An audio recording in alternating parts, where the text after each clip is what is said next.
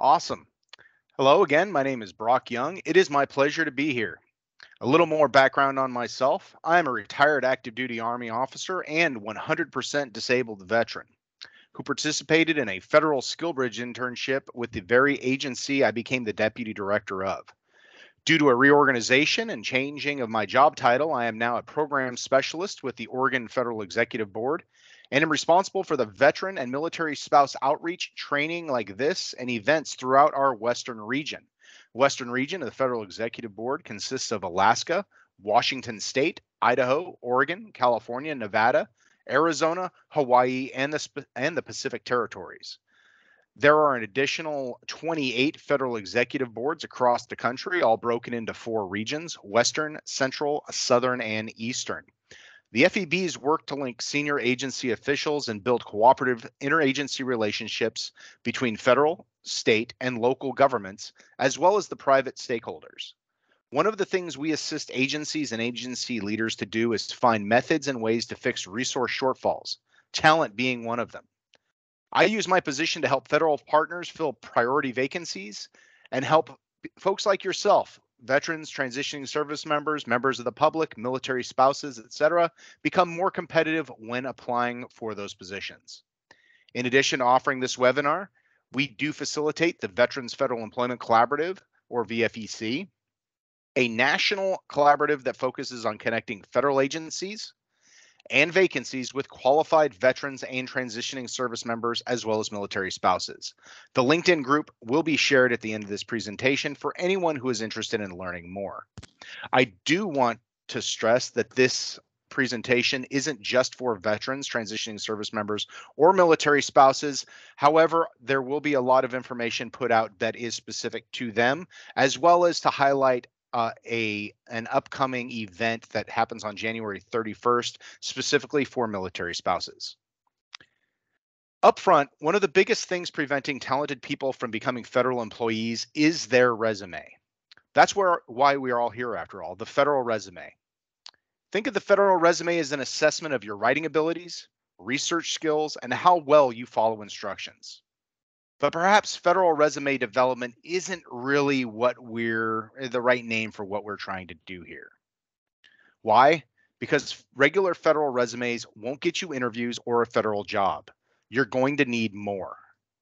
You're going to need to put your resume on beast mode in order to set you apart from the hundreds, sometimes thousands of applicants who are also competing for the same position. What about remote jobs, you might ask yourself? If you're looking for that remote job unicorn, then you'll not only be competing against an even greater number of applicants, but you'll also be competing against time. Most remote announcements often close the same day that they are posted because the agency has reached their application quota and doesn't have the HR resources in order to review and rate thousands and thousands of applications. This is why it's important to point out everyone seeking a federal career, which is an important point to everyone seeking a federal career, remote or not. An increasing number of non-remote announcements are also beginning to limit their application quotas. We will discuss best practices and what you can do to help overcome these challenges in this presentation as well.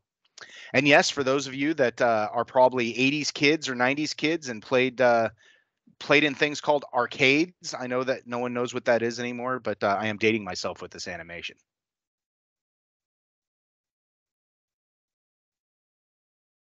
Finding and securing a federal career is a process.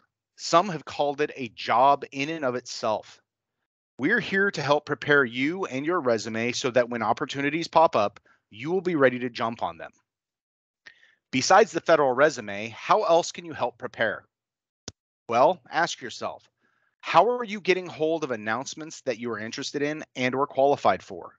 Do you have a USA Jobs search saved? Do you have it sent to you daily or weekly? Are you looking for that remote unicorn? And if so, are you applying for those jobs in the morning or evening? All of these things need to be considered and could mean the difference between being able to apply for your dream job or losing your chance. Real quick, can I just get a thumbs up for some people if you are you're hearing me okay?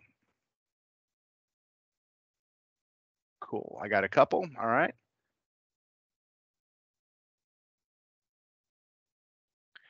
Diving right in, we'll talk about what we will cover by first touching on what we won't be covering. Next, we will discuss the federal resume, dispel some myths, and cover a broad overview of the resume development process. We will then dive into building your federal resume. This will include sources you can and should get information from, different formats, required and optional sections, etc. Next, we'll discuss what specialized experience, competencies, and the assessment questionnaire are and how to tailor your resume to them. We will then talk about methods of wordsmithing and adding context to your experience. We'll then go into translating your experience, which is really important for our veterans and those looking to change jobs, agencies, or career fields. Finally, we will go over some closing tips and additional resources.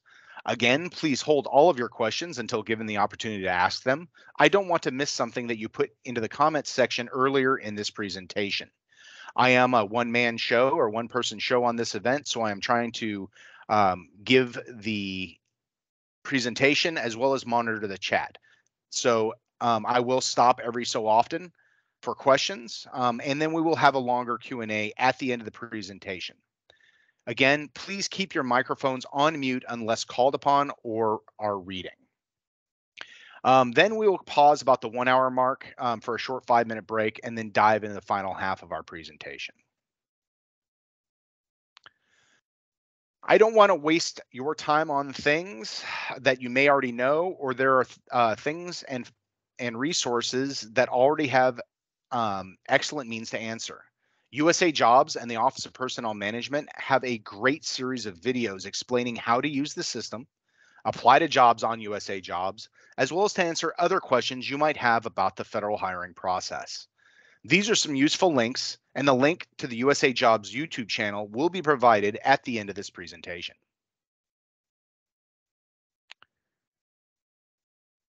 There are tons of myths out there that often prevent or discourage people from applying to federal job. I want to dispel some of them about the federal resume and about the federal hiring process. The first myth is first because it's a big one I run into frequently. The myth is that those retiring from active duty or the active duty military have to wait 180 days to get a federal job. The fact is, upfront, for those who may be retiring from active duty, the 180-day employment restriction only applies to military retirees and only for certain DoD jobs and organizations. But even then, there is a waiver process, as well as careers, job series, locations, etc., that aren't included in this restriction. So before you turn your back on DoD agencies, make sure you know the facts and whether or not they are one of the ones included in the restriction or not. This is the next big myth is a huge one for everybody. The myth is that a federal resume should not exceed 2 pages. The fact is, a federal resume requires more information than a civilian resume, therefore is typically longer than 2 pages. We will go more in depth on the things that should and need to be included in your federal resume later in this presentation, but make sure you're paying attention to the announcement. Some agencies do have page limits. Homeland Security Investigations, FEMA, and other Department of Homeland Security agencies, for example. Though for most applications, your resume needs to be as long as it needs to be in order to show you have the qualifications and experience the agency is looking for.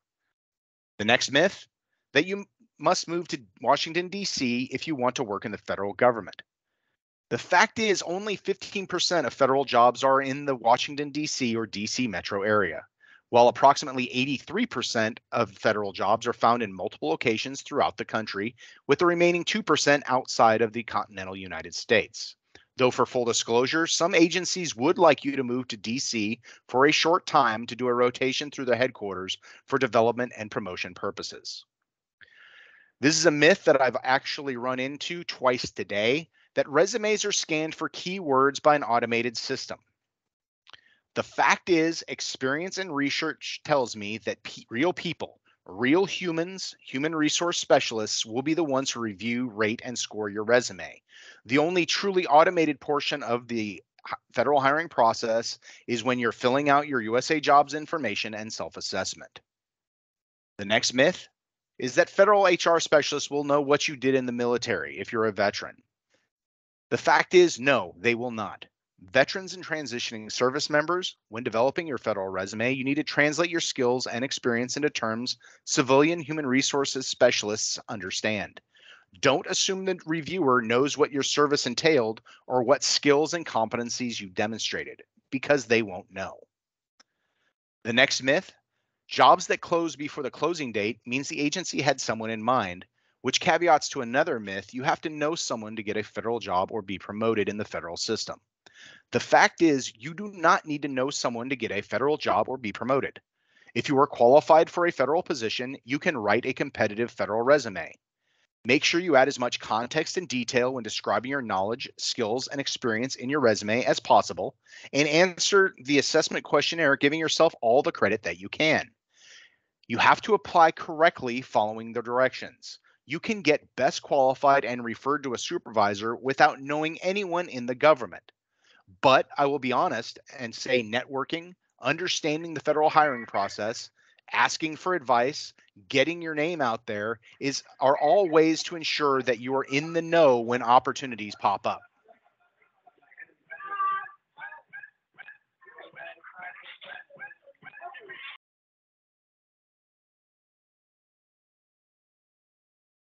When a job announcement closes before the closing date, this typically means that the agency received their limit of applications. Again, this happens when an agency knows they're going to be inundated with applications and there are only so many HR reviewers to go around.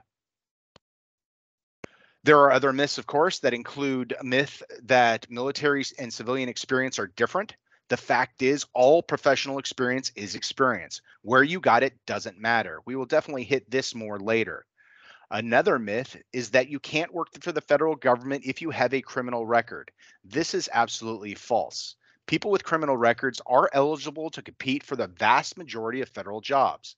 During the hiring process, federal agencies are generally required to consider people with criminal records if they are among the highest rated candidates and can comply with the job requirements. There are, of course, some exceptions because of specific laws or statutes that prohibit employment depending on the crime committed. For example, certain federal laws, like those prohibiting treason, carry with them a lifelong ban on federal employment. Other federal laws that prohibit employment for a certain number of years. And then there are also restrictions upon carrying weapons, etc. Go drop into the chat or raise your hand. Has anybody else heard any other myths that they would like dispelled? Oh, I've got a white. Georgina, go ahead and come off mute. What rumor or myth have you heard? My son was actually told in his out processing recently that he was not allowed to have a federal job for 3 years. And I quickly told him that no, that's your prime time to get in, kid. Getting out of the military? Yes, sir. Yeah, whoever, well, and not knowing any additional, maybe he got in trouble. I'm not assuming anything, but Mhm. if he's getting out under honorable conditions, that is absolutely not the case. We will go into this more, but he could technically start a federal career while he was on terminal leave. Yes. And yes, but that's one of the myths that he was actually told in his out processing class. So yeah, it kind of blew me away. Interesting. All right. Next, we've got Clive Parkins. Go ahead. Hey, thanks for taking the question. It's more of fact finding, appealing a hiring decision. I've heard that you can't appeal a hiring decision. Just wanted to know if that is true, and if so, if it's not true, how do you appeal? That is a great question, one that I do not have an answer to handy. However, I will share my contact information with you at the end of this presentation. If you could do me a favor and shoot me that question via email, I will work next week to try and find an answer to it. And then I will also pass that information on through LinkedIn as well as to the post-event survey, or excuse me, post-event email. One more and then we'll move on. Key win. Yes. So I've heard that you have to have a security clearance for any type of federal role, but I think is not so much true. We will get into that here in a minute, and thank you for that question. That's a great question because it is one of those ones that, you have websites like clearancejobs.com and contractors that are always requiring clearances, things like that. I'm probably going to say this anecdote twice just because I've got it written into the script. For federal jobs, if a federal job requires you to have a security clearance, they will investigate you, even if you have a current clearance. So for instance, I tell people is when I was active duty Army, I retired in 21. Sometime in early 20, I was readjudicated for a top secret clearance. I retired in 21. Year later, I got a job, federal job that required a top secret clearance. That top secret clearance had to be readjudicated within the federal system. Almost to an agency, unless they have reciprocity between them. For instance, DoD agencies, and an increasing number outside of DoD have reciprocity, but not all. Just anticipate that any agency that you apply to, you will be reinvestigated. You'll have to go through the entire investigation process again. What does that mean? Does that mean you can just blow off your current security clearance? No, absolutely not. Your current security clearance shows that if you do apply to a job, that the federal agency shouldn't have an issue putting you through the security process. Does that make sense? Yes. Awesome. All right, diving right into it. First off, everything we will discuss here is a way of doing things. Like most things, there is no single the way to complete a federal resume. This isn't to scare you. I just want to manage your expectations. Some agencies like longer resumes. Some require a resume of a certain length. Some like narratives instead of bullets, but most will accept either. What we will discuss today are best practices that have generally been shown to work across the federal workforce. Bluff or bottom line up front, your federal resume is your job application. It conveys your work history and experience to a potential employer. It is used to determine minimum qualifications as well as the best and most qualified candidates. Your resume can be unlimited in length unless specified by the agency. The good rule to follow that I always do is that your resume needs to be as long as it needs to be in order for you to get the job. A federal resume must be written and tailored to the announcement and show specific and relevant accomplishments and information. Relevant equals experience, knowledge, skills, and or training that applies to the job you're applying to. If it's not relevant, leave it out. There's a reason this gets its own slide. I know that when I started the process, meaning the federal hiring process, I included everything I did when I was in the service, no matter how small. While much of it could be seen as relevant, there was plenty that was not because of the career fields or professional experience level I was applying to.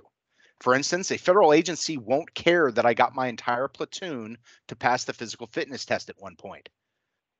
But don't discount your experiences and achievements just because they appear irrelevant on the surface. Look deeper at what you did and adjust the context of your experience to include how you accomplished the task and what competencies you demonstrated while doing it. Planning, using computers to develop training, holding my employees accountable, finding ways to motivate them, and demonstrating leadership, and ultimately achieving success. These are the things that hiring managers want to see.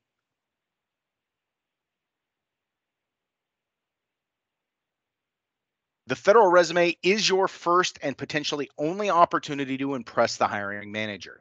Your resume is the best method to market yourself to potential employers and must show how you meet the minimum qualifications and must include examples of how, when, and where you use the competency or skill. There's going to be something I repeat often here, and that is if it's not in your resume, it doesn't matter and doesn't count. It's not how you think you meet the qualifications. It's how your resume articulates how you meet the qualifications. This is a big one. Again, no one will assume what you did. You have to be clear about articulating what skills and competencies you demonstrated in the position. And when developing your federal resume, don't just go for the minimum qualifications. You want to add the context, detail, and metrics to get you rated as either very highly qualified, which means exceeds minimum qualifications, or best qualified, which means substantially exceeds qualifications.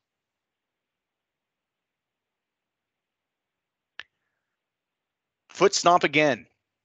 The rule is if it is not in your resume, it doesn't count. There are also some things that you can, there are also things that you should not have in your resume.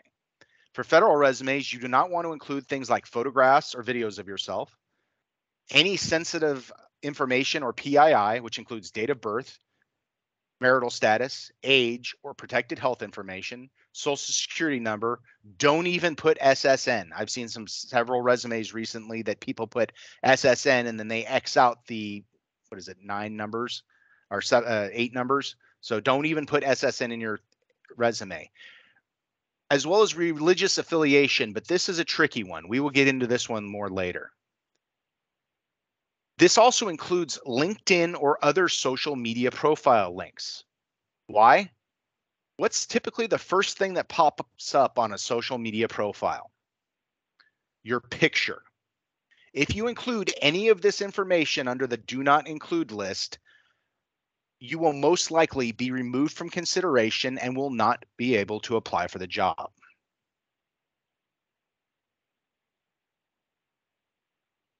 So, where could you find information to put in your resume?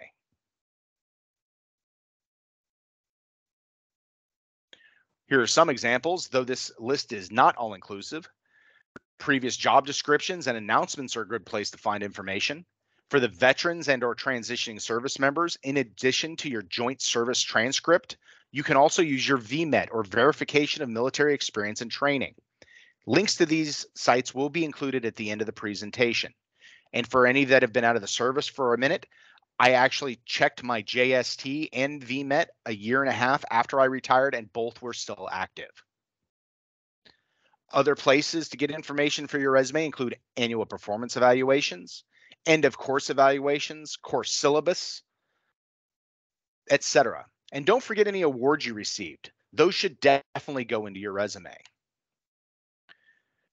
By raise of hands or type in the text box, where else can you or should you pull information from for your resume?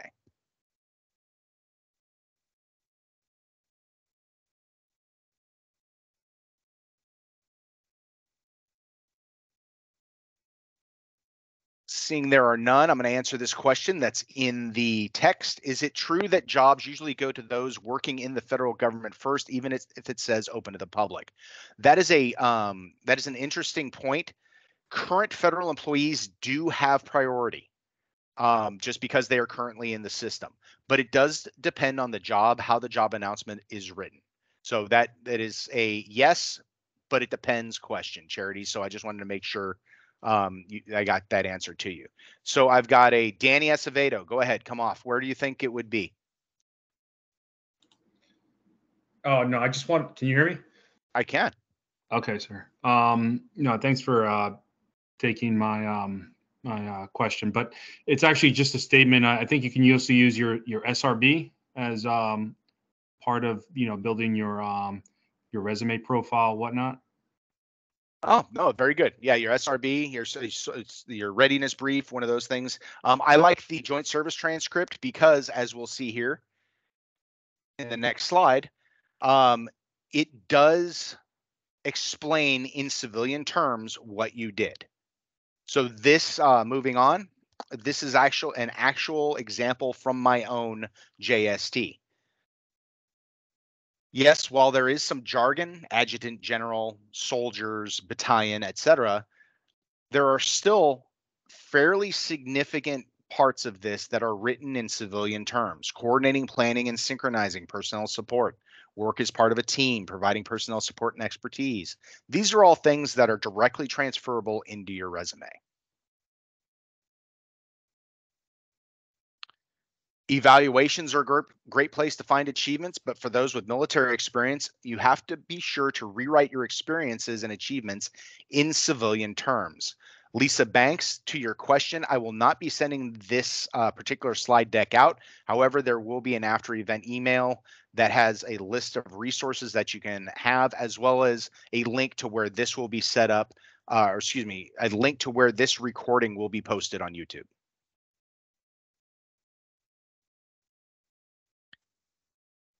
Civilian and military course completion certificates, 1059s, etc., are also a great place, and will typically include the skills, tasks, and competencies you are required to demonstrate in order to graduate that course. If you attended a course and that course required you to demonstrate certain competencies in order to graduate, make sure you put those competencies in your resume.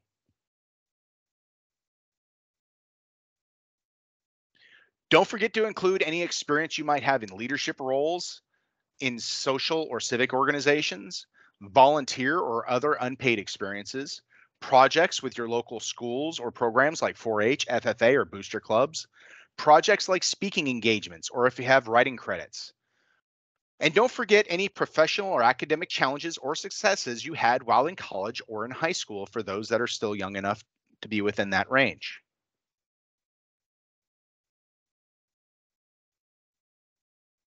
Up front, and I'll be on, oh, there we go.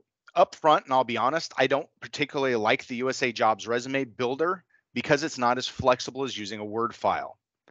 There are a bunch of templates out there if you look online. I did send one out with the pre-event email. That template is not required by any means. That is just an example and one that I use specifically.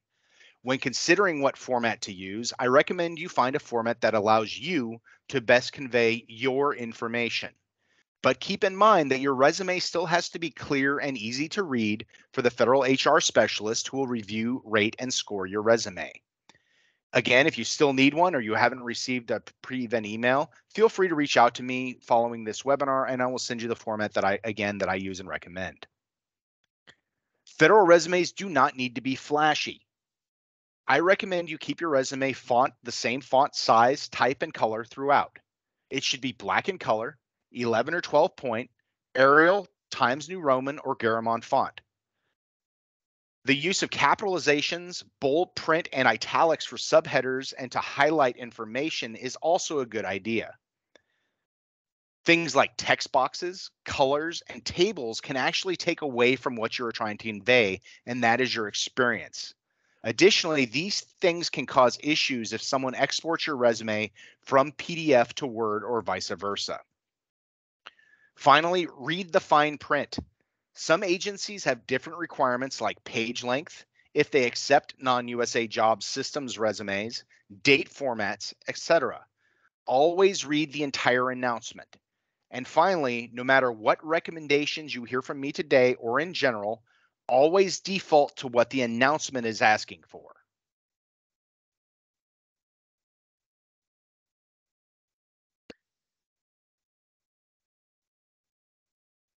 Tracy, I'll answer that here in a second. So moving on, things that you must include in your federal resume include your contact information, I call the introduction, your work experience, your education, your volunteer experience or any volunteer experience, any academic awards, achievements, or memberships, and then references. Plan on needing at least 3 professional references, and I will get into why later on. Your federal resume should also include relevant professional training, any relevant certifications, and for the veterans and transitioning service members in the audience, any relevant military schools. But with military schools, make sure you add a short summary of what you learned, the skills, competencies used, etc., because the agency probably will not know why you're including this if you don't tell them.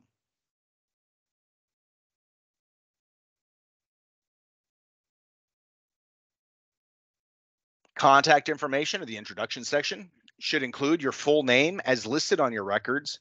For any transgender folks in the audience, please make sure to use your current name unless you have had it officially changed in your records. Next, your address. Pay attention to the announcement. Some agencies consider full street address PII and will remove you from consideration. Sometimes I recommend only including city and state, but make sure again you read the entire announcement. You want to have a good contact number, telephone number, so the agency can get a hold of you. When it comes to email addresses, you want to have an email address that you can carry with you after you leave the service or school. That is why I always recommend that you do not use a .mil or .edu email address. Get a civilian email address from Yahoo. I would say AOL or Hotmail, but those are antiquated. Gmail, Outlook, things like that. And try to stay away from the cute or rockstar email addresses. These two are actually two email addresses that were on resumes that I have reviewed. Ultimately, a good lesson is to either create a jobs account, one that you have only job related information going to, things like that. Including your Maricruz, I'll answer that question later on in the presentation. As an example, this is my introduction section. You see here that I hit all of the requirements, but also put my own shine on things with the job number and title of the position I'm applying to at the top. This requires me to change at least one thing on every resume. You also notice that I don't have my citizenship listed. It's implied that you're an American citizen unless you put otherwise. So there's no point in wasting space and words if you do not.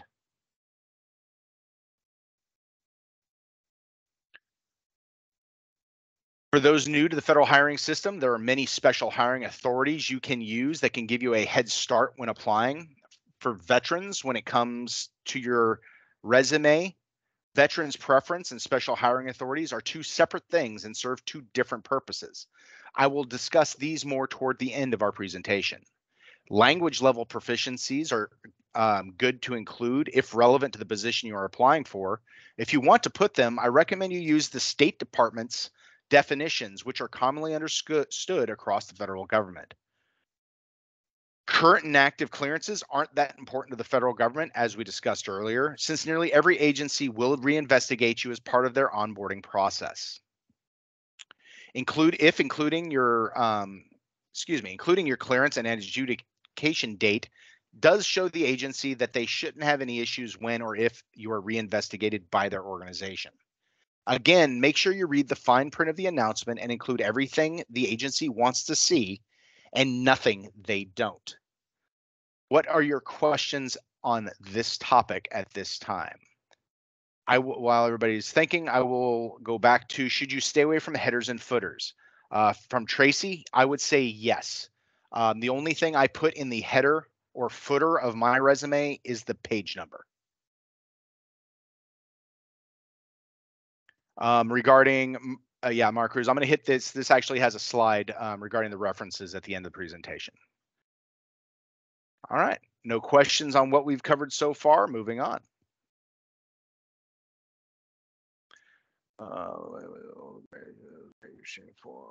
Rob, hold off on your question there, Rob. Let's move a little bit farther into the presentation.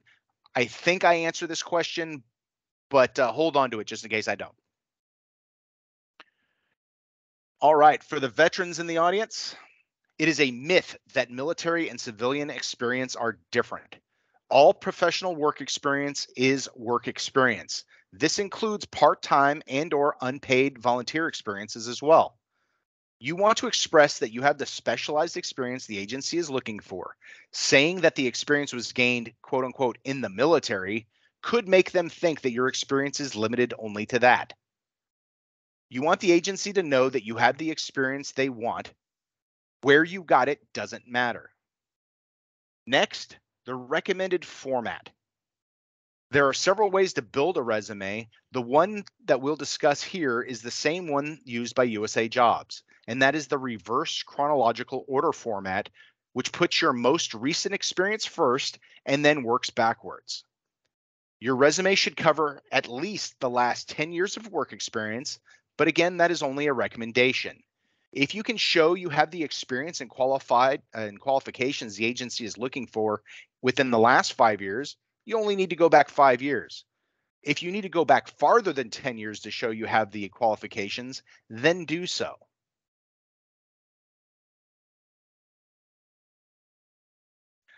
So Amanda, DOD ID is still PII. I wouldn't do it unless required by the announcement.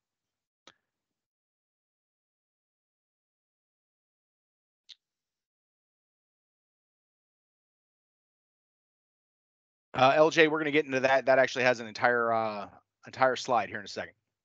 All right. So building your federal resume with your work experience. Your work experience can be in bullet or narrative format. You need to figure out what is the best way for you to convey your experience. Make sure you include any jobs or volunteer activities you participate in, what you did, and the outcomes.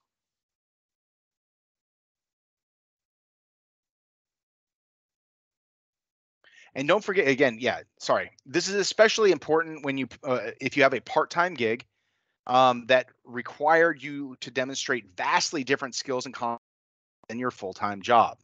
You want to get credit for what you did, and again, if it's not in your resume, it didn't happen.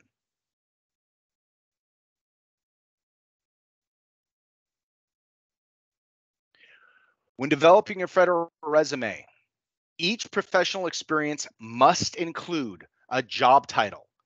For the military and veterans, transitioning military and veterans out there, civilians won't know what a sergeant major, NCOIC, watch NCO, commander, petty officer, or staff sergeant is.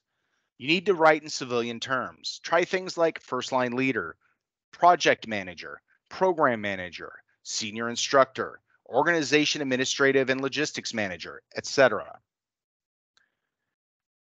The employer's name is the only section in your resume for the veterans and transitioning service members that you should use military terms. For instance, the 102nd Transportation Company, NAVFAC or Naval Facilities Engineering Systems Command, or Bravo 152nd General Support Aviation Battalion, because that is the organization you worked for. Next are dates. One of the reasons I'm not a fan of the USA Jobs Resume Builder is that it will only allow you to put month and year for your dates. But some agencies want month, day, and year and will actually toss your resume if you don't have them. Again, remember to read the entire announcement. Finally, the supervisor's name and phone number. You should absolutely include the supervisor's name and phone number, but don't be afraid to put no or contact me first as to whether or not the agency can and should contact the supervisor. But be prepared to answer why. This includes if you don't know your supervisor's phone number any longer, or maybe the company went away. Just be honest, be upfront, and state clearly why the agency will not be able to contact this person if it is an issue.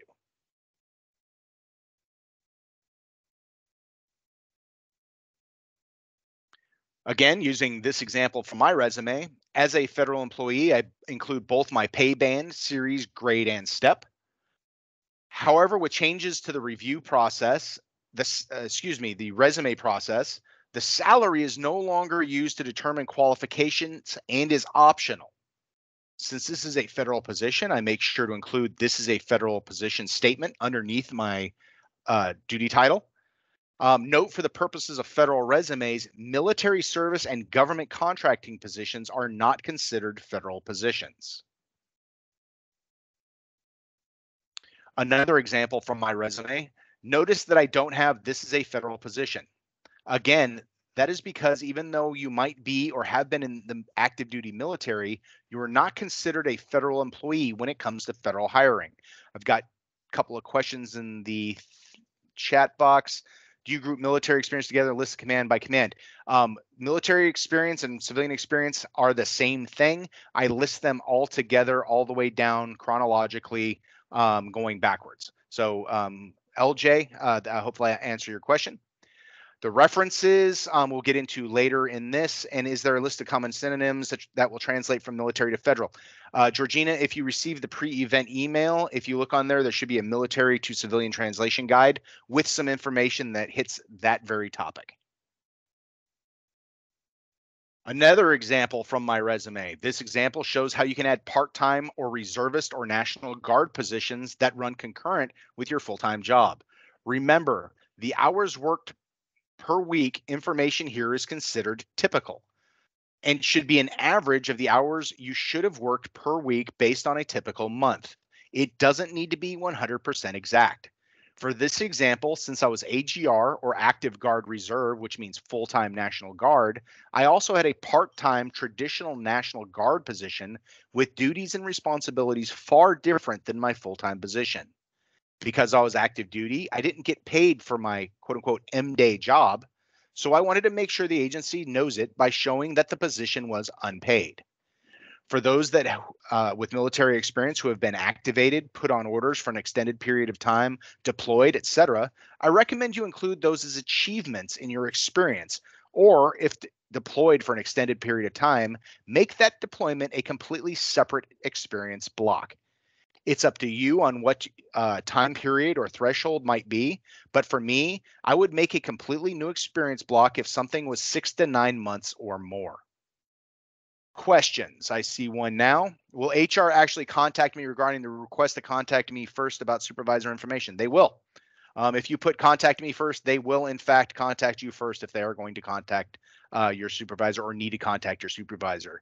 Brittany asks, can you count duty days overnight work as part of a working hours? For example, standing duty on a ship every 3 to 4 days. You can. It's up to you. We will discuss more on how to break down hours work per week here later, but it all comes down to how you want to convey your information. Before we go into detail on methods of writing quality experience bullets, let's talk some generalities. A solid federal resume is about 3 things: detail, detail, and detail. Your experiences need to include examples of what you managed, did, and or the tasks you completed, not what you were responsible for or what you assisted with. Your resume needs to describe the scope of your duties, how many employees you supervised, how much money you managed, were you a decision maker, as well as including examples when and where you can. It should include examples of your accomplishments, awards, and recognition that you earned, as well as details and a summary of why you earned them. Try to use quantifiable metrics whenever and wherever possible. For instance, improved X% by Y% within Z months. What's the word I've used there a couple times? That's right, examples. If you're not going to give examples of how, when, where you used a competency or skill, you might as well have not even included that competency or skill in your resume.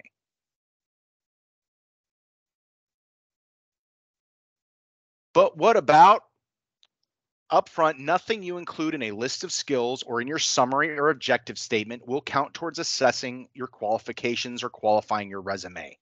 Even though many templates and examples you see have these lists of skills, competencies, and or achievements, don't think you're going to be able to hit the easy button and put all of these required competencies in one of these lists and have it count towards qualifying your resume.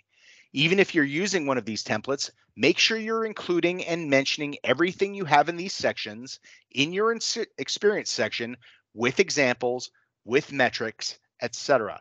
Describe how you use the program or skill, in what environment, how often, if you were considered an expert or not. Did people come to you for advice on these matters or competencies? Were the reports you wrote for managers or senior executives? Were those reports used to make decisions? If you would like to include one of these summaries in your resume, keep it to about 3 to 5 sentences. Think of it like a smaller, more focused cover letter, giving the hiring manager some information that may not necessarily be relevant to the announcement, but something you feel that they should know. Your experience section is important when your experiences are connected to dates and hours worked. This information, not connected to dates or hours worked, is not important. And again, anything you put into this section will not count towards qualifying your experience and your resume. Now, who has heard that you should copy and paste all of the specialized and required experience, competencies, etc., into your resume so that the resume scanning software will pick it up? Maybe you've been told to hide this info in white font so that the hiring manager won't see it. Just by a virtual show of hands, how many people have heard that? Yeah, probably, I'm guessing a ton. maybe told you to do something like this. Up front, this doesn't work and won't get your resume referred or assessed as qualified. Federal agencies don't use scanning software to review and score your resume. A living person does it. And it's important to understand that if and when they see something like this, opposed to you showing how, when, and where you have the relevant experience that they're looking for, it's highly unlikely your resume will be rated as qualified, and it's impossible to imagine that your resume will be referred. Eric, I see your hand up. Go ahead. Yes, sir. I have heard that there is a, I guess a computer that actually pick up those keywords. Is that true? No, not in the federal government. Yeah, there's and just in case, because I wanted to make sure, this is the third time I've mentioned it. The federal government does not use scanning software. They do not use it. The only scanning that's done is a live human person will control F on your resume to look for the applicable statements, qualifications, etc. Answer your question, Eric? Yes, sir. All right, I've got an Arlie Holbrook. Go ahead.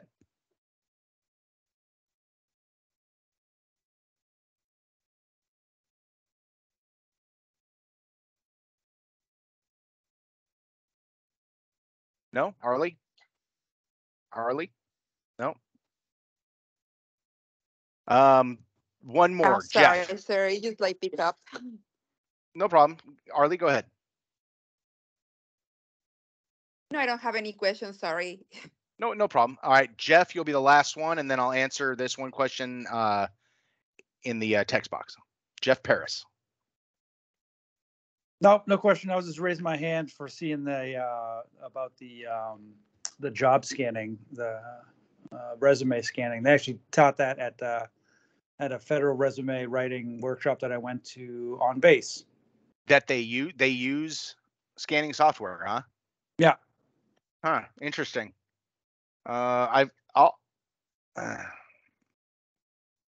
Okay, that's a good question. I will double check it. None of the partners that I use, all of the federal HR professionals that I speak to, state clearly and emphatically that they do not use scanning software. The only automated part of the entire process, which we will get into here in a little bit, is when you do your self-assessment or your assessment questionnaire and you self-select out of the running. That's the only automated portion of this process.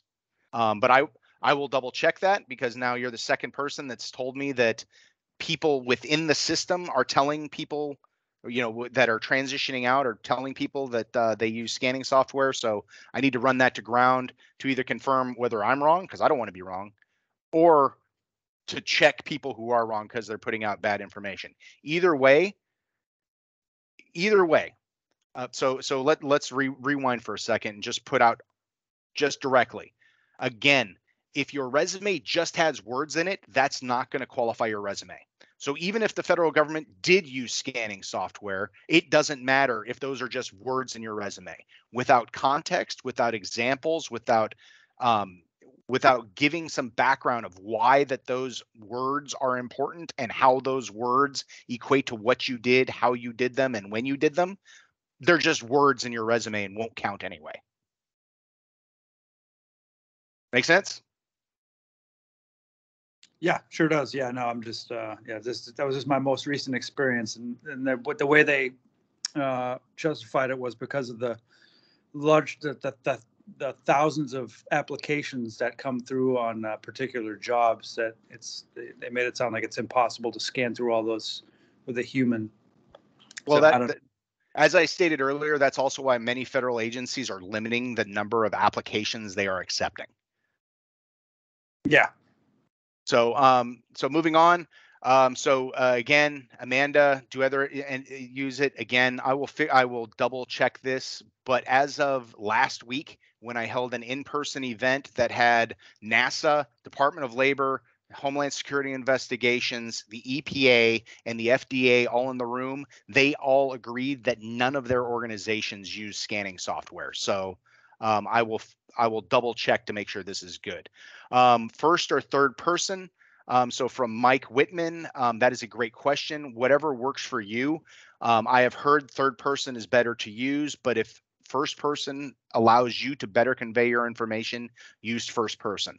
Again, that is one of the things that is just recommended. It is not a hard and fast line. From JD, Jeiddy. I hope I said that right.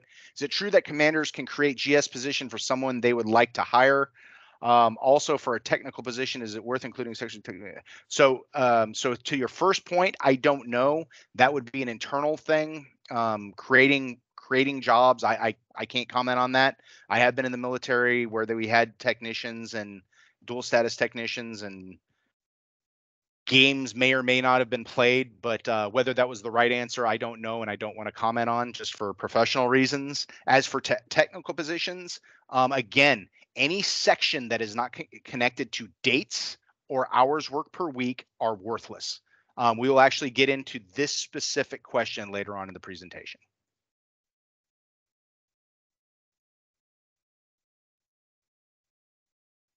All right, moving on. Again, think of your federal resume as a test. It is the first of several challenges you need to overcome in order to become a federal employee.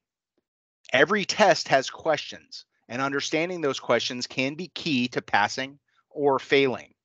For federal resumes, the test questions are made up of specialized experience, competencies, required training, if applicable, and the assessment questionnaire. First, without the requisite specialized experience as defined in the announcement, it is unlikely that you will be determined as qualified and referred to the hiring manager. The book definition of specialized experience is a type of work experience that is directly related to and relevant to the position you are applying. Next, sections in the job announcement that refers to how you will be qualified and evaluation factors and competencies are telling you the metrics that the federal agency are going to use when they grade your resume. When grading, the agency will determine how well your resume describes how, when, how often you have used the competencies the agency is looking for, and how your skills and experience match those competencies. Next, you need to ensure that you have any and all required courses, college education, or training if applicable. This section includes any special or specific schooling, education course requirements, certifications, etc. Finally, the assessment questionnaire selections you make should accurately describe your training and experience carrying out the task. We will go into each of these sections in detail. But first, let's talk about a way to format your bullets and narratives to give maximum context and maximum effect.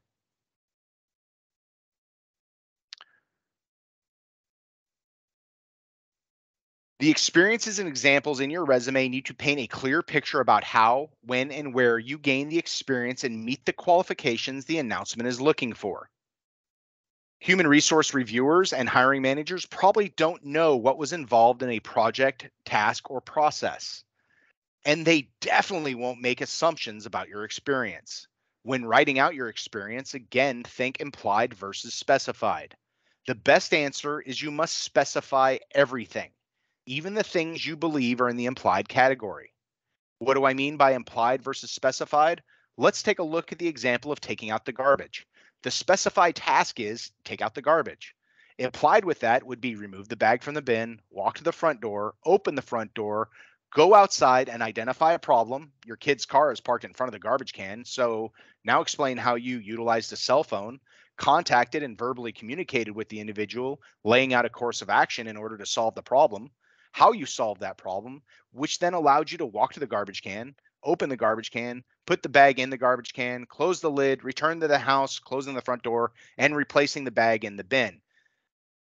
When describing what you did, you should be as clear and detailed as that. And don't just include how, when, and where, but also the skills you used. Maybe you used another skill like oral communication.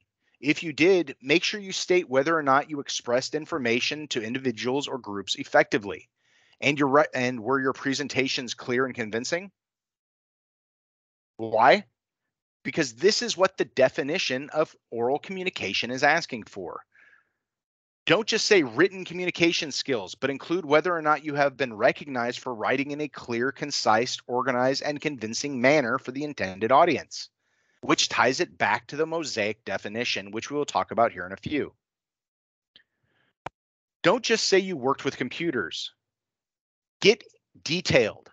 Describe if you use Microsoft Office suites such as Excel, PowerPoint, whether you manipulated spreadsheets. Don't just include that you did them, but also include how often. Did you do it daily, weekly, routinely as part of your job? For our veterans and transitioning service members out there, writing in civilian language means avoiding militarisms and jargon. But this includes those who are looking to change job series or federal agencies. For current federal employees, it's important to avoid agency-specific or office jargon when you're applying to another office or agency. You need to be able to translate those things to something HR reviewers and managers understand, no matter their background. I've stated it before and will again several more times. You want the agency to know that your experience is experience. Where you got it doesn't matter. This is the same with acronyms. Use them sparingly, if at all, and always spell them out at least once. Finally, when it comes to numbers, I recommend either spelling out the numbers, the words, or writing out all the zeros. For instance, 35 million with 6 zeros has way more of a wow impact than just 35M.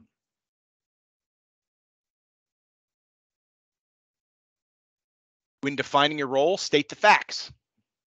Did you work on your own as part of a team, as a supervisor? Did you manage supervisors?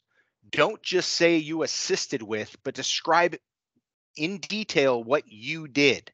Go beyond just listing your job responsibilities by using accomplishments and examples to highlight the results of your work experience.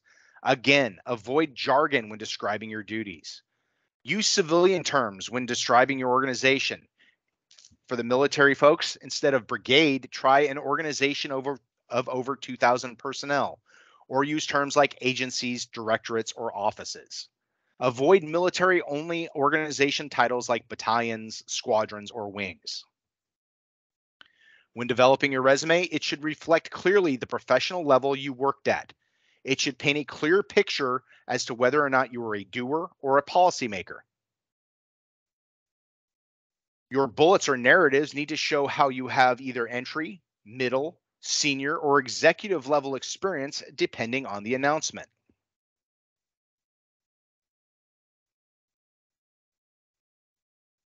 Before we go into detail on how to find the specialized experience, competencies, etc., and then what to do, let's take a moment to touch on a couple of techniques to help capture and articulate your experience to maximize effect. If you want to format your bullets and narratives to help add context to your experience, I recommend using the PAR, PAR, or STAR, STAR methods as a template. Doing this not only gives you a strong format for your experience, but it will give you practice for your future interviews, where it is strongly recommended that you respond to the behavioral or situational interview questions using the STAR method. We'll start with the PAR method, or PAR. PAR stands for problem, which is the situation, the issue. This sets the context. The action. This covers what you did, what steps you took, what lessons you learned. Finally, the result. This is the so what of the bullet. It is recommended that you include numbers and metrics as often and wherever possible. This is an example of a resume bullet using the STAR method to develop it.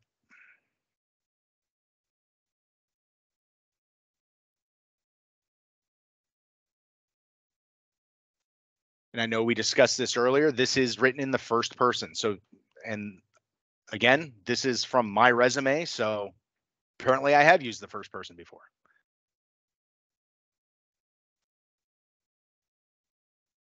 The STAR method is also, again, the recommended method for answering behavioral interview questions you will face during the eventual interview. It is a good habit to start writing, thinking, and speaking in those terms now. STAR stands for situation or background. This is the broader context of the situation. The T stands for task, the problem to solve, the challenge, the goal to reach, or the tasks to complete. This adds even more focused context for the reader. A, actions, again, your actions that include the steps taken to complete or achieve the goal, the skills used, or an explanation of your process. And finally, the results. This can include how you contributed, benefited, or improved your organization, how you used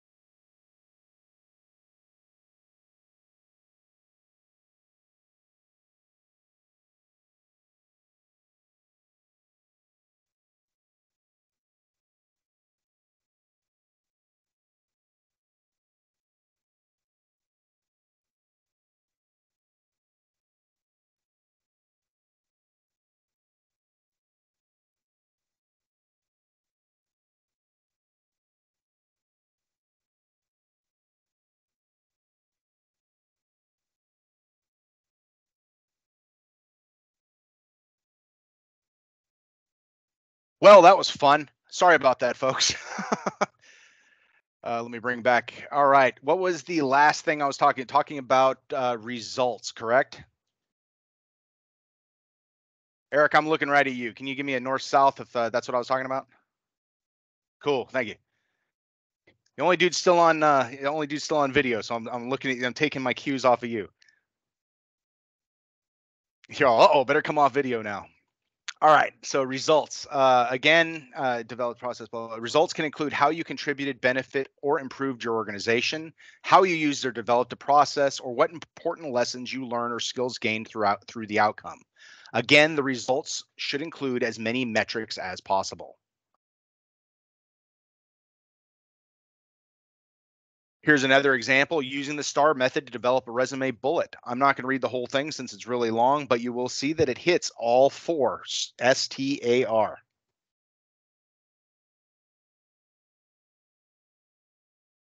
I'm going to do my best not to get flabbergasted by this this out of left field thing.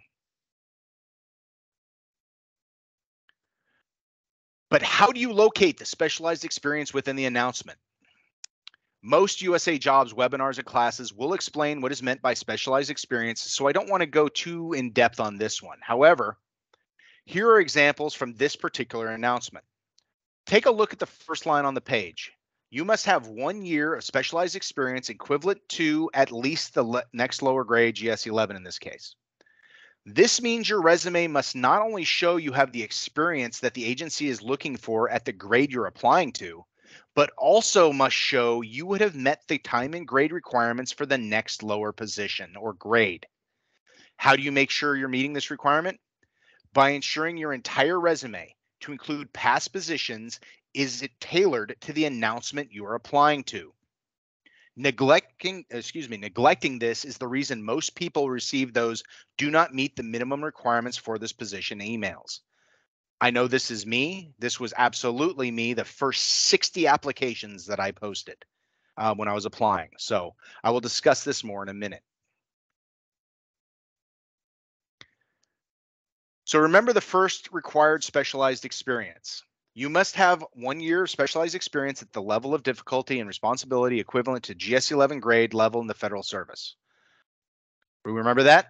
This is where most people get derailed because they spend all of their time writing to the current position and then neglect to ensure all of their past positions show the applicable growth and qualifications required by the announcement.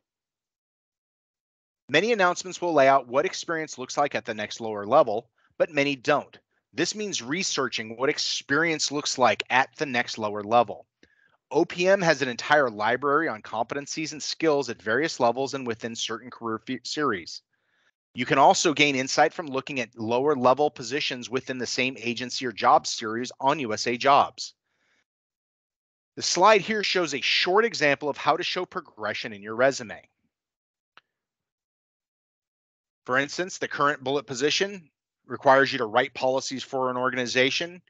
Your most recent past position bullet must show how you enforced policies for the organization. But back to the must have 1 year of specialized experience. How do you make sure you have this requirement? By making sure your employment dates are correct. Lisa, I get into that later on. So again, by making sure your employment dates are correct. All computations of your work experience start with the dates you were in the position. Without knowing how many weeks per year and hours per week you did something, a federal HR specialist cannot, and will not determine your qualifications. In the federal government, 52 weeks is an important benchmark. For Fed folks, 52 weeks of experience equals 52 35 to 40-hour work weeks. This is why the reviewing HR professional needs to know your employment dates, your exact employment dates. Don't think you're getting away with anything by only putting your month and year for your employment dates. Putting January 2020 to December 2020, for instance, on your resume will not get you assessed as a full year or 52 weeks of experience. It will get you assessed at 44. Why? Because federal HR personnel default your start date to the last date of the month and your end date to the first. So by putting January 2020 to December 2020, you basically put down January 31st, 2020 to December 1st, 2020, which equates to 44 weeks. Even if you left mid-month, you want to get credit for the time you worked. Which brings us to hours worked per week. In order for you to be assessed as having 52 weeks time and grade or 52 weeks of full-time experience, the agency needs to know how many hours a week you worked. The federal government has determined full-time means anywhere from 35 to 40 hours a work week. Putting anything less means your experience won't be graded as full-time. What about for those of you that may have worked more than 40 hours a week, like it was asked earlier? If your normal duties require you to work more than 40 hours a week on occasion, say so. But say it is an achievement, not a normal thing. Why? Because we as federal agency and federal hiring officials understand you may have worked 60 hours a week, but what were you scheduled to work? If under 60 hours a week, put what you should have been working, say 40, and then put as a bullet how you routinely worked additional hours in order to ensure the success of the organization's mission. Back to the example. What if you don't have 52 weeks of required experience like in the first example? Here we see that the applicant will only get credit, the applicant will only get credit for 24 weeks of experience, but needs 52 weeks of experience in one of the specialized experiences required for the job. For many of us, we often do similar things in every job. You may have conducted quarterly performance evaluations in multiple positions, or maybe used certain management skills, technical or computer skills, report writing skills, etc. It's important to include what you did in every experience that you did it. It doesn't matter if you are duplicating your experience bullets if you did it. If you did something in more than one experience, include it in both. By including conducted quarterly performance evaluations in both positions shown on the screen, this resume gets assessed at having 104 weeks of experience in conducting quarterly performance evaluations. If you're shooting for more than just meeting the minimum qualifications, this is how you do it. Questions? I see translating civilian experience into GS levels, moving from civilian to government employment. We'll get into that here in a little bit, Lisa. Are there any questions about what we've gone over so far? I've got one. Arlie, go ahead. I have a question. For the ladder positions, will that work the same, even though like you have been doing the same job because it's a ladder?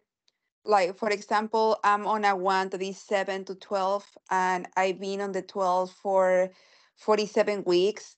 Will that take the time back since I was like higher over there?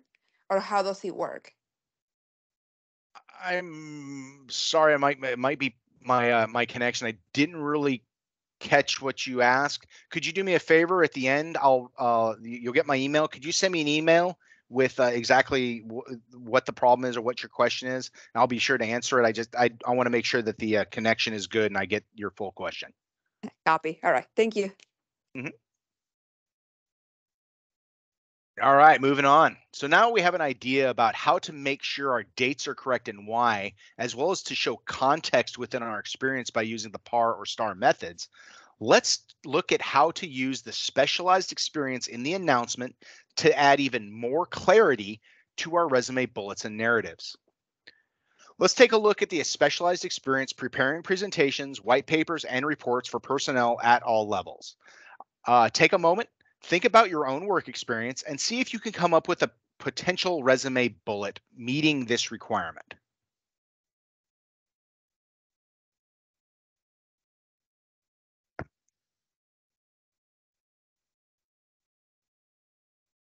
Here's an example.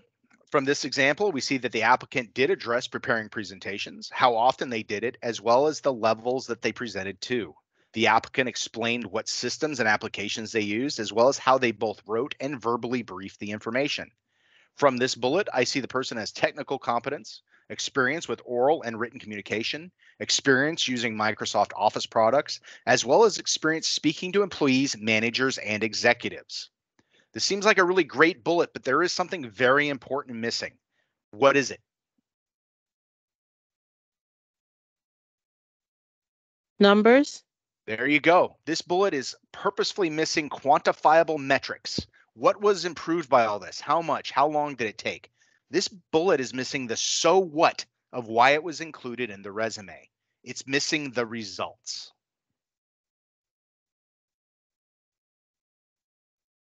Yep, numbers, perfect. Next, we're going to discuss how your resume will be graded and why knowing this is important. Reading through the announcement, you are told something to the effect of, you will be evaluated on the basis of your level of competency in the following areas. These areas within the federal government are also called competencies. Most announcements will be different, so these are only examples. So based on these competencies in this announcement, what is this announcement looking for? What do they mean? What does the agency want? What is adaptability? What is problem solving? Can anybody venture a guess?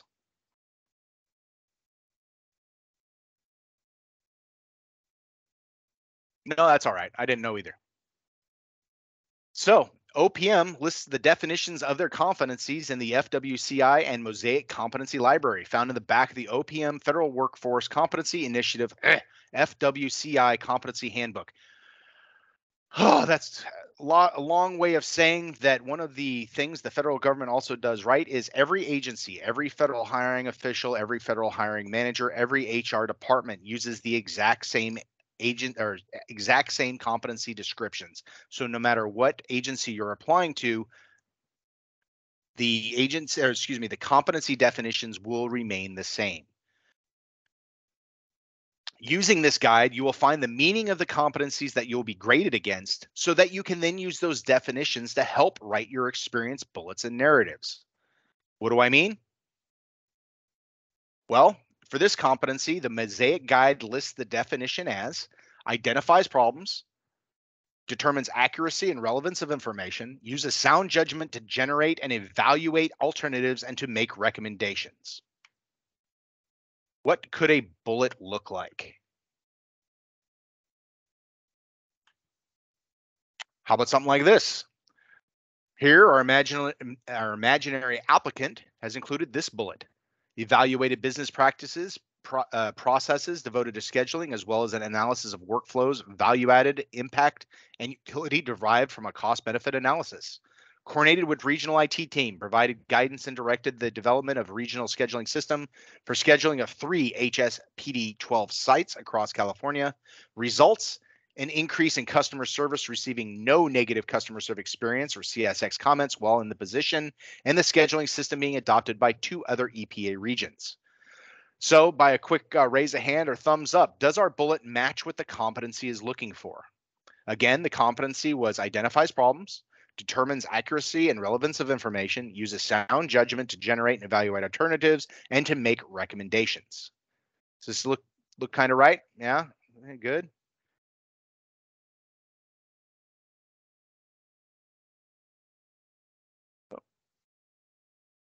So before we move on, are there any other questions about competencies?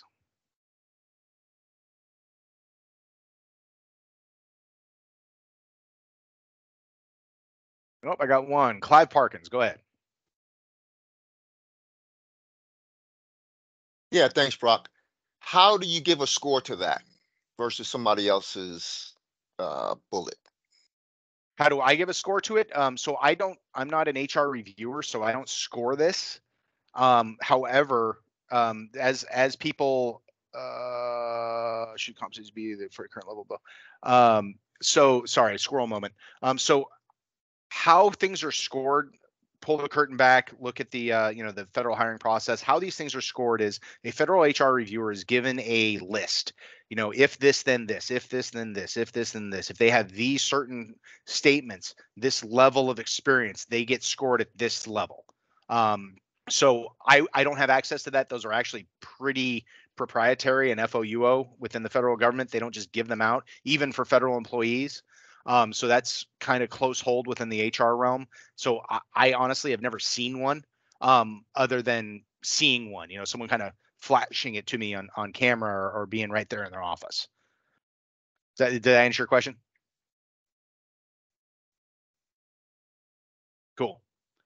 Should competencies be for the current level or the level below? Your resume needs to be written to show that you have the competencies in every experience section that you have. If for instance, Amanda, an agency is wanting to know your experience with regards to attention to detail, you need to show how you have attention to detail in your current position as well as all your past positions. Your entire resume has to be tailored to the announcement that you're applying to. Did that answer your question?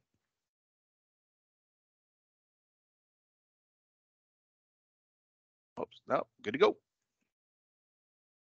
All right, moving on. The assessment questionnaires. They measure your expertise in job-related tasks and are used to screen and evaluate applicants. This assessment allows candidates to self-identify their relevant experience. These self-report questions are carefully developed to identify specific behaviors, education, and experience that will separate good candidates from great ones. Most announcements include a link that allows you to preview the assessment questionnaire prior to applying. These are a couple of examples of how to preview your assessment questionnaire. Up front, most assessment questionnaires are different. What we will go over here is an example taken from USA Jobs. Here is an example of some of the questions you'll be answering, what they look like. Remember what I said about a test?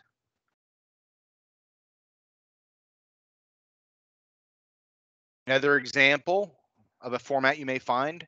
This example requires you to select everything you have experience with that is applicable to the job you're applying for. If you select something, guess where else that information needs to be? Your resume.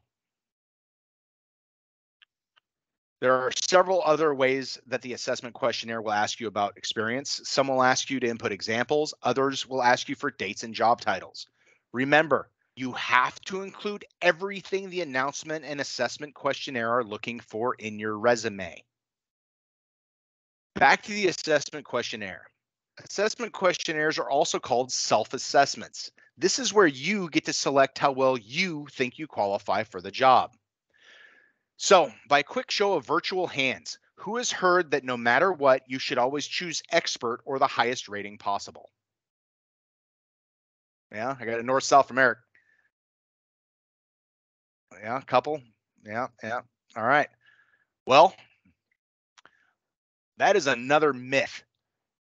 Fact, if you inflate your qualifications and or experience, for instance, your resume doesn't support your answers on the assessment questionnaire, you may be removed from consideration for the position.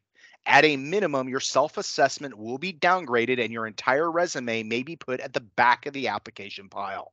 So make sure you rate yourself accurately and honestly. Aleda, yes, we just went over how to go over that. There are links. I'll go back to it real quick so you can see them. There are links. They look like what's currently on the screen. In the announcement, there are different ways. You may have to read through it There are a couple different ways that they're shown within the announcement, but there is a way to preview the questions before you start the actual application process. Back to where we were. All right.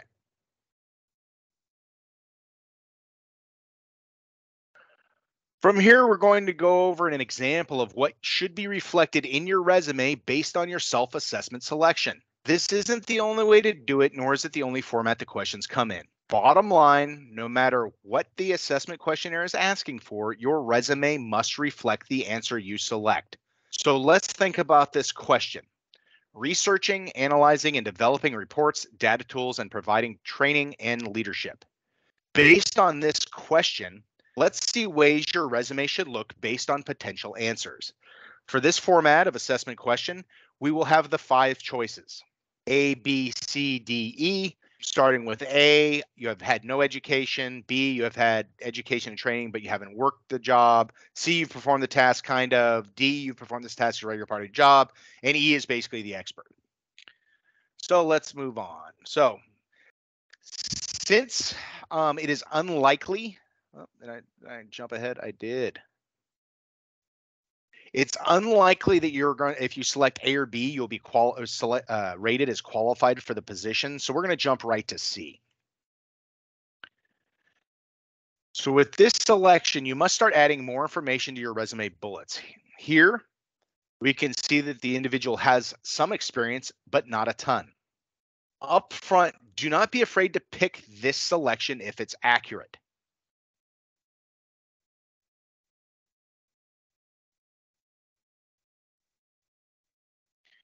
Here, we have even more detail and context.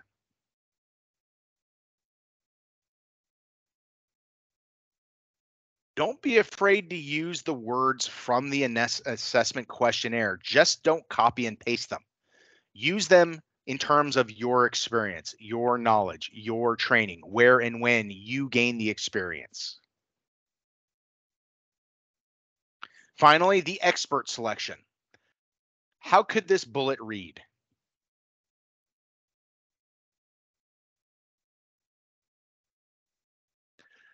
Notice that the examples are getting longer and longer. That's what detail and context looks like. Again, for this example, I left out things that could make this bullet even stronger. That is the quantifiable metrics. I don't want you guys stealing my bullets, so get your own.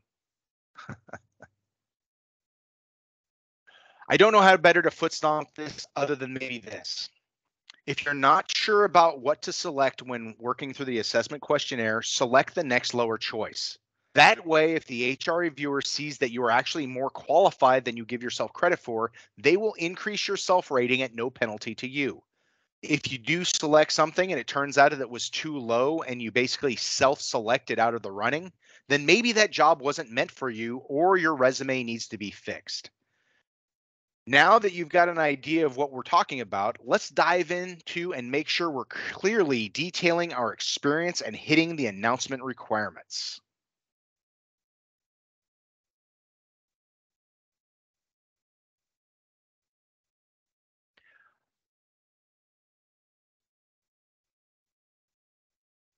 Again, when developing your experience bullets, you want to avoid using agency, career field, or military specific jargon. You also want to avoid terms like helped, worked, or assisted with, or terms like I have experience with. These are all nebulous and actually don't say anything. Instead, clearly state what you did, what tasks you completed, and were those tasks key to the successful completion of the mission? Did you improve anything, change anything, or better anything? What specific skills, abilities, and or attributes did you employ to complete the task? What equipment or software did you use? You need context and detail. Again, avoid terms like responsible for and served as, because they don't tell the hiring manager what you did or achieved. Instead of responsible for, try managed or completed X number of tasks or similar action verbs that embody initiative. Also, don't just say major duties included or currently I am working on. This assumes that the reviewer knows what your position entails or knows that you actually accomplished the duties that you were supposed to complete. They won't. Again, state clearly that you did X, Y, and Z. Did I mention that you need to avoid jargon when describing what you did? I strongly recommend listing college education, certifications, and any military education, as well as other training, separately. Pay attention to the announcement. Understand whether education will be a major factor or not in determining qualifications. Don't shortchange yourself just because you don't have a full degree yet. Many jobs are looking for experience and transferable skills that are communicated in the resume.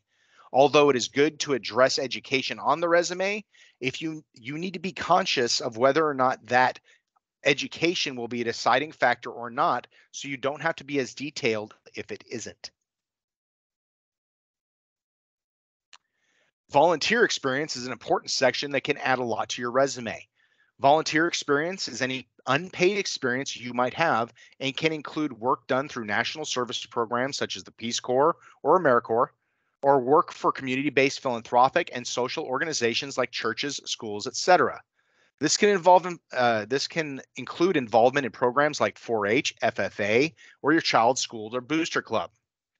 Volunteer experience can show critical competencies, knowledge, and skills you might have beyond your professional experience and provides valuable training and experience that translates directly to your resume. Now, there's something I want to touch on that may seem contradictory to what I said earlier. One of the things that you need to avoid in your federal resume is stating your religious or religion affiliation. How does that compare with stating that you do volunteer at your church? Simple. It's not your church. It's a church you volunteer at. Understand that, if anybody doesn't understand the difference, please let me know. You try to avoid stating that you did something or volunteered for something at your church versus you volunteered at X church to do X thing, and these are the things you did. So avoid stating that that is your church, that you are a member of the congregation, etc., and just simply put what you did, what competencies you held, and what experiences you gained through that task or event. When adding volunteer experience, you need the name of the organization and location, exact dates of each period, number of hours worked per week, as well as a brief description of what you did, roles, and accomplishments. All this looks familiar, right? That's because volunteer experience is experience. I have also seen separate sections for affiliations, as well as seen resumes where the volunteer experience is included inside the normal resume and experience section. It's all how you want to do it.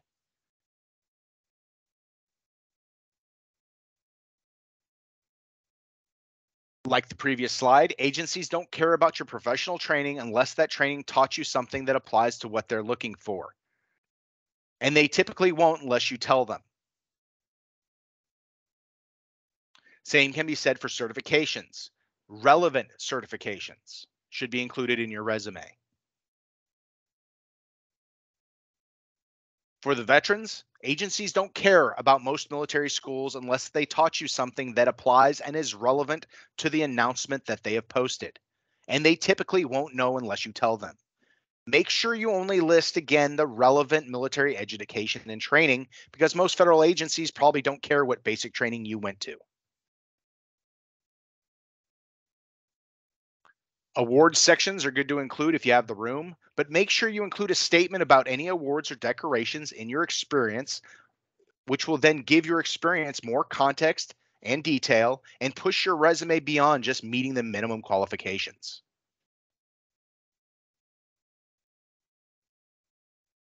I know there was a question earlier about references. So references are an optional section normally, unless specified by the announcement. Pull the curtain back of the federal hiring process. A federal agency must speak to 3 references at a minimum in order to hire you. Me personally, I like trying to take as much time off the already incredibly long federal hiring process as possible. So by including references with my resume when I submit it, that the federal agency now doesn't have to take time to come contact me to get a list of references before they can start checking your references. So that's just me. Make sure you ultimately always defer and default to what the announcement says and calls for. CCAF degree, what is that? From Maggie? So it's your community college Air Force degree. So it's ultimately your degree from the Air Force in regards to whatever your AFSC is, so your job within the military. So that's your MOS basically. A military occupational specialty. It would be in the Army, right? Right, yes. So But it's again, it's an actual degree that you get from like doing classes and stuff for is it an associate's, bachelor's, master's, or doctorate? associates, yes. Okay, then absolutely. Okay, thank you. Mm-hmm. See, learn something new every day. I didn't even know that was a thing. So who do we got? I see a hand up. Who's got their hand up? Tori, go ahead.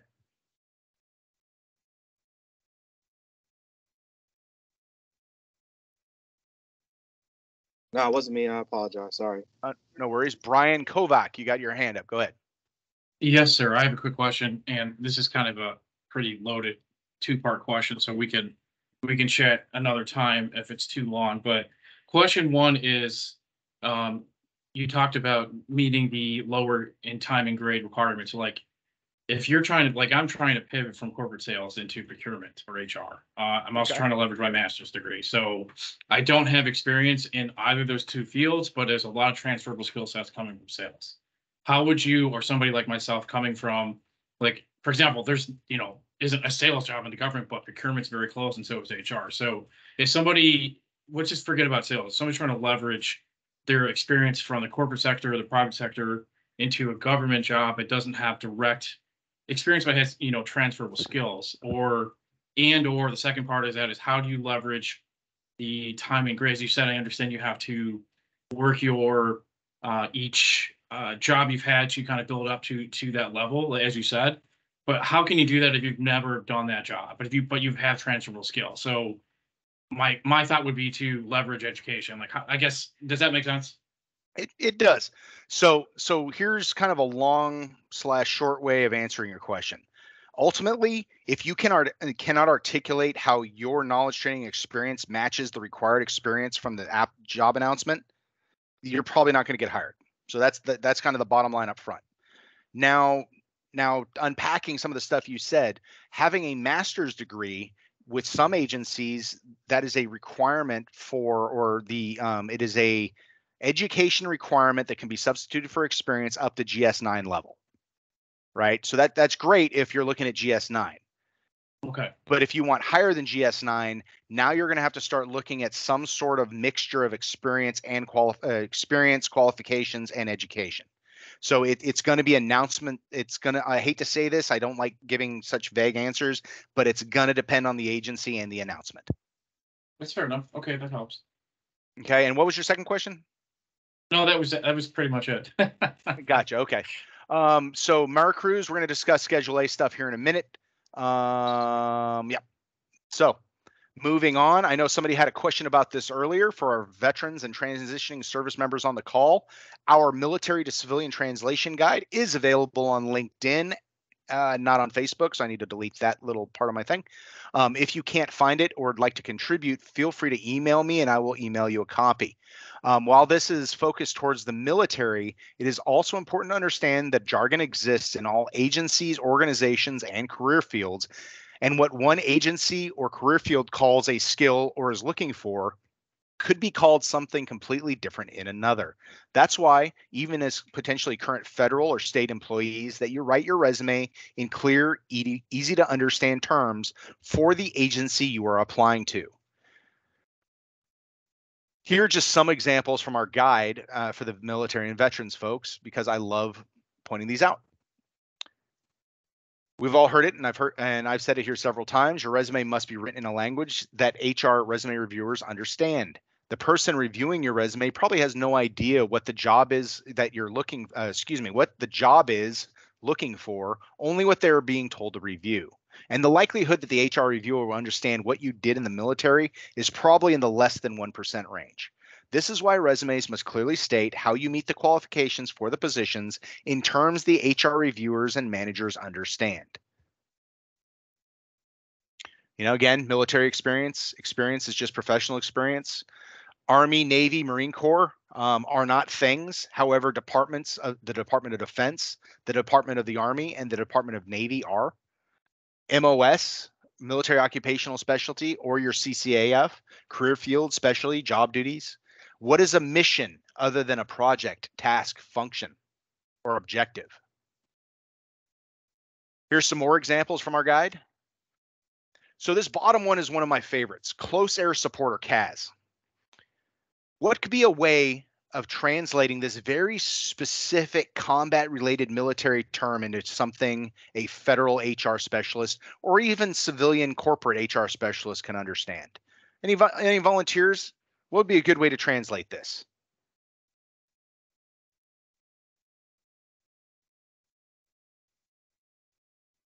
Oh, no one wants to come up, huh? Well, here's a way. What about this? Well, close air support. Close air support means dropping bombs on bad guys. Senior technician, that's a good one, Shannon. But how about customer service? I know some of you laugh. I've actually seen a couple of you laugh, but let's look at the definition of customer service before we kind of poo-poo this definition and equivalence.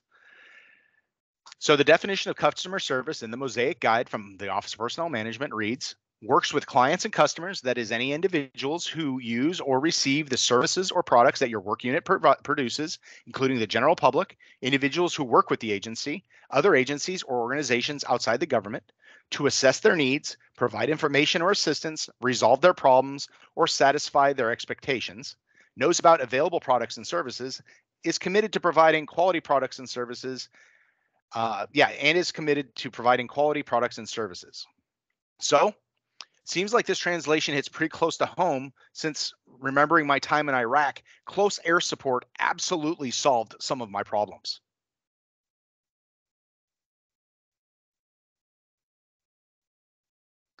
As we get closer to the end of our presentation, and I'm now just realizing that we did not break at the halftime, but that's all right.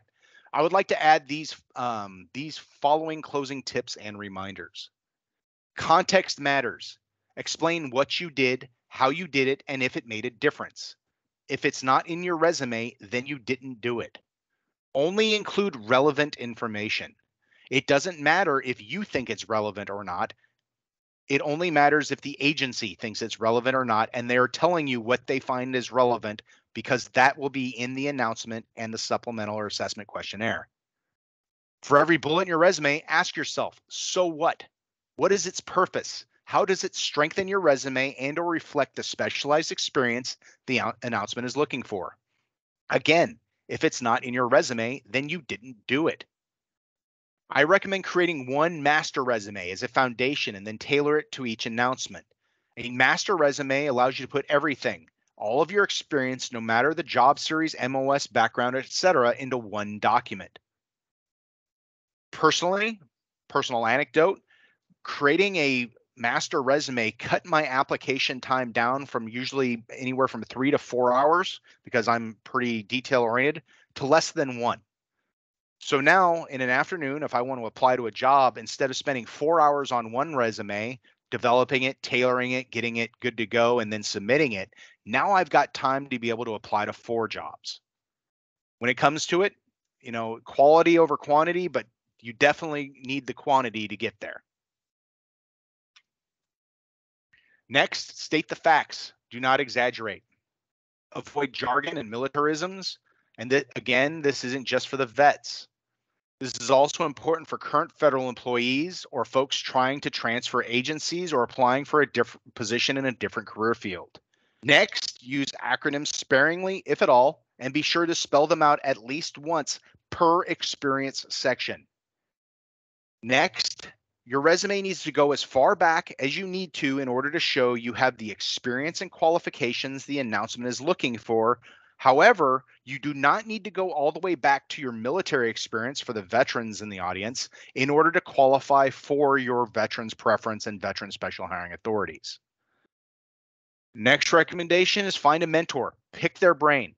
There are some great private organizations out there like Veterati, 4Block, Hire Heroes USA, etc. Finally, your resume must be clear. HR reviewers will not make any assumptions about your experience. If it's not in your resume, it didn't happen. Now, we had some questions about hiring authorities.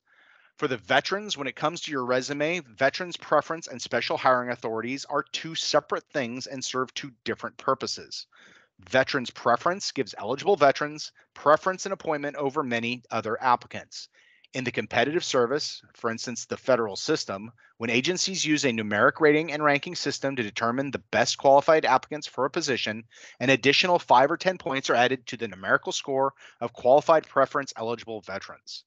Veterans preference does not guarantee veterans a job, and it does not apply to internal agency actions such as promotions, transfers, assignments, and reinstatements.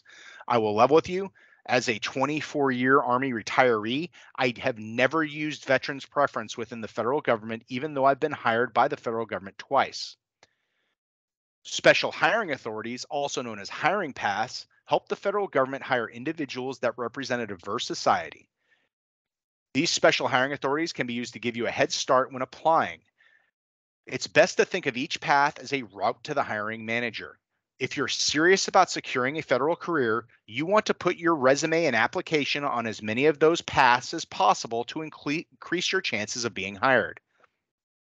Special hiring authorities includes veteran-specific paths like the Veterans Recruitment Appointment, or VRA, and the 30% or more disabled veteran special hiring authority, as well as other hiring authorities for recent graduates, individuals with disabilities,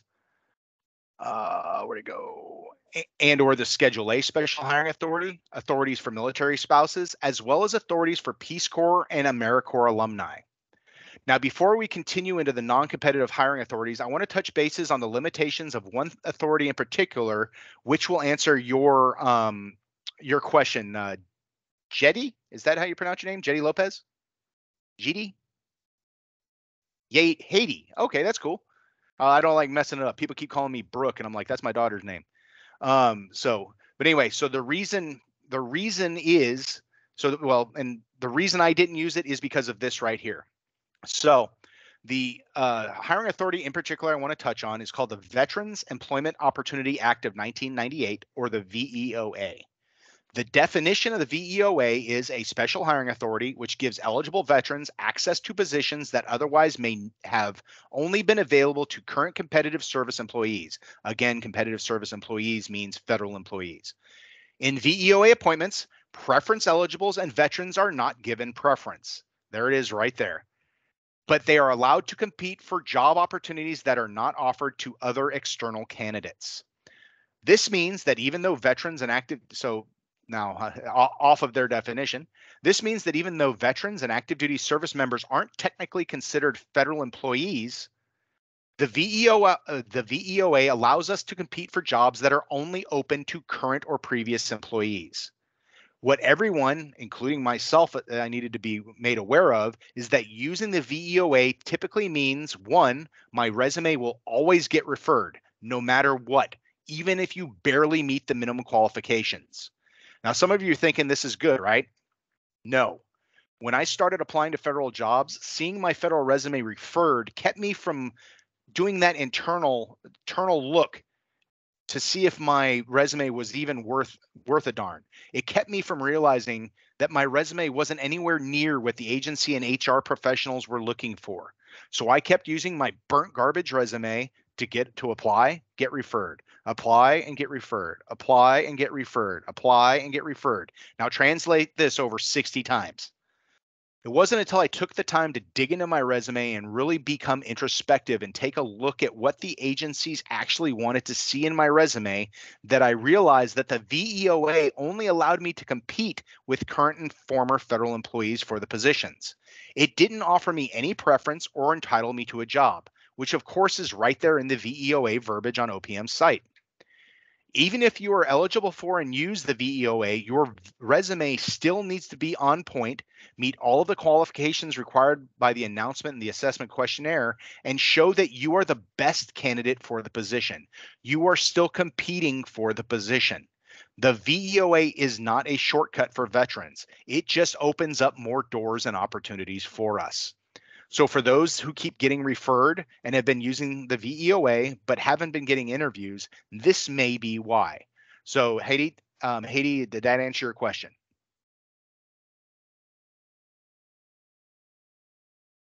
Cool.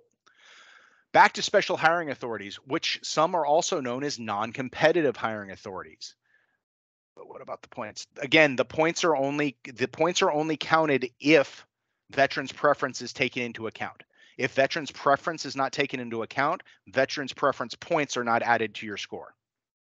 The veterans' preference and the 5 or 10 points veterans' preference points are not mandatory depending on the job announcement.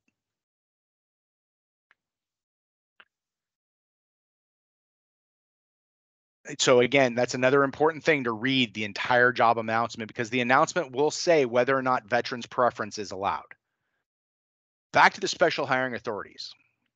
Using one of these authorities means anyone who meets the minimum eligibility for the position can be selected so long as they qualify for one of the applicable special hiring authorities. At the time, San Francisco Federal Executive Board and the Veterans Federal Employment Collaborative, and that I got a little click happy, my apologies. Hiring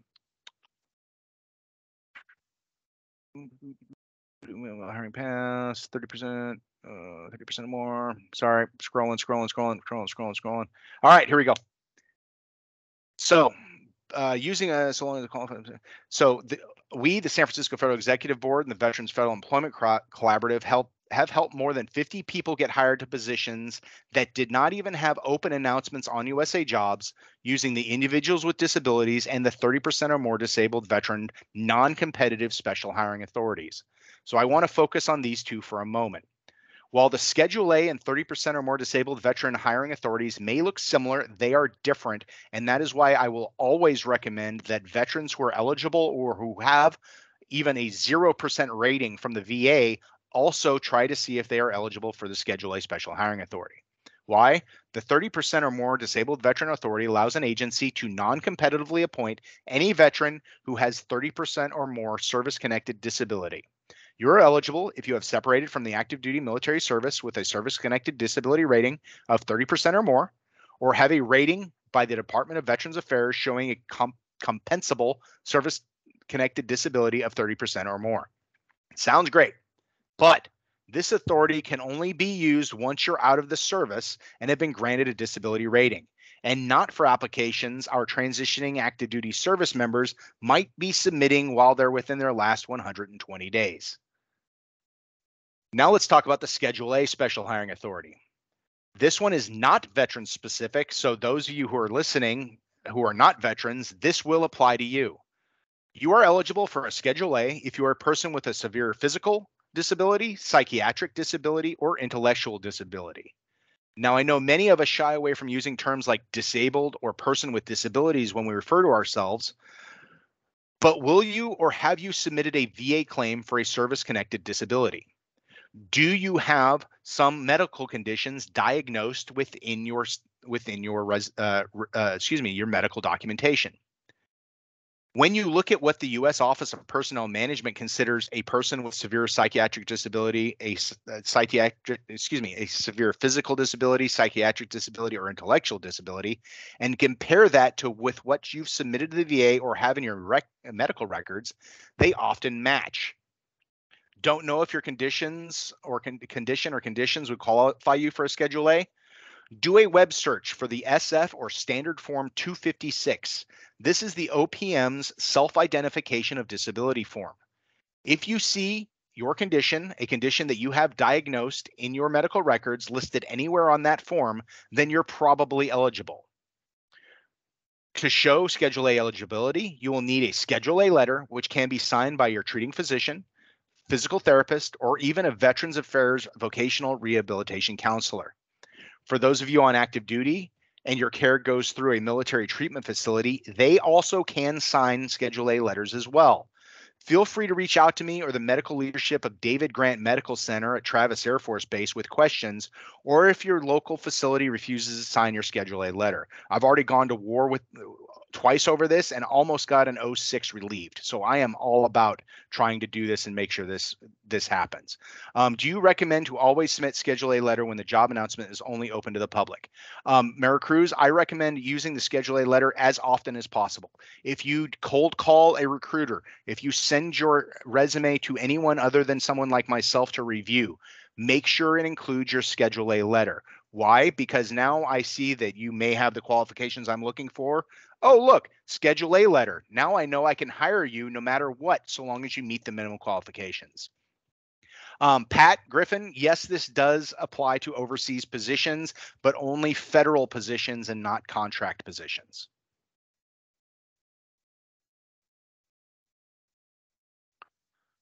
So building your federal resume, additional resources. I will be sharing all of this stuff, all this information later on in a post-event email. Resume writing, YouTube, that's on USA Jobs, communicating qualifications, how to write volunteer experience. The NIH or National Institutes of Health Competency Dictionary is similar to the Mosaic Guide, though it has a couple of additional references and competencies that the Mosaic does not. Again, the Federal Workforce Competency Initiative, General Competencies and Competency Models.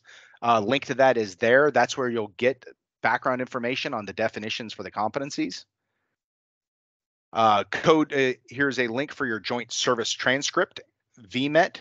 Also, information on veterans preference from USA Jobs.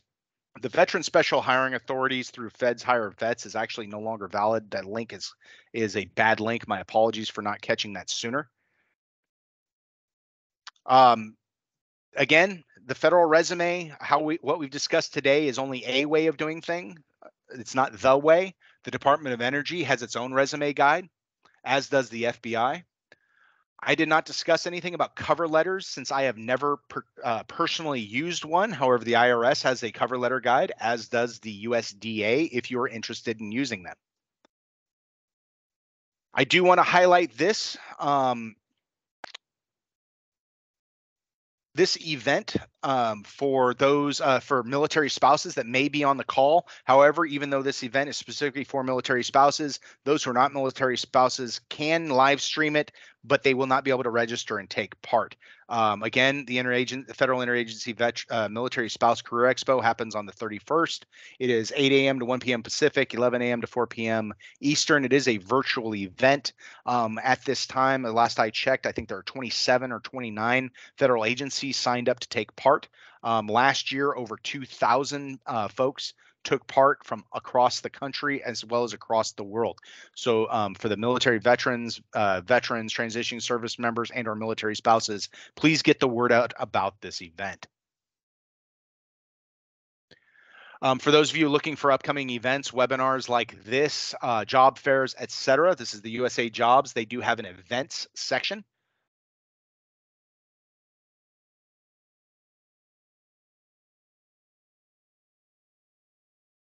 And finally, this concludes the resume development portion of our webinar. Your feedback is important to make sure future webinars are even more effective. So please take a moment and go out after, and go to our after event survey. The link is shown here on top, or by scanning the top QR code. Below that, you'll see my contact information. You can use the Popple QR code to add all of this information right to your device. Please feel free to shoot me any additional comments on how you thought the presentation went. But please make sure this is in addition to the comments you make on the survey. So at this time, let me go through your questions, and then we will open the floor up. So I've got, great, thank you, Brock. So to Schedule A letter is also more, is more use than veterans preference. Haiti, I would say that it is, they are both useful in their own aspects. If you're eligible for both, use both. If you are only eligible for one, use one. Thank you, Clive. I appreciate that. Make sure you put that in my post-event survey so I can show it to my boss. With that, I will open it up for questions. Clive, go ahead. Yeah, the QR code for the spouse's fair coming up. There you Can go. you go back to that? Yeah, I just clicked in it and it shows it was a survey and it wasn't open. Did I put the wrong? Let me double check because that is not an event I am hosting. Huh, interesting. Let me try this other one. All right, go to the the QR code on the use the QR code on the flyer. Oh, okay. We'll do. So I Thank you. don't know why that one, I don't know why the one on the left is wonky, but it's wonky. So we'll just fix that right now. Let's go in here, go that, and boom. There we go. Problem solved, problem staying solved. All right, back to this guy. So, all right, back to questions. What do we have? Do we have any further questions? Now is your time. I am online. Again, this is the end of the presentation. So what I am going to do though is end the recording. And then that way you can feel free to ask your questions as you want.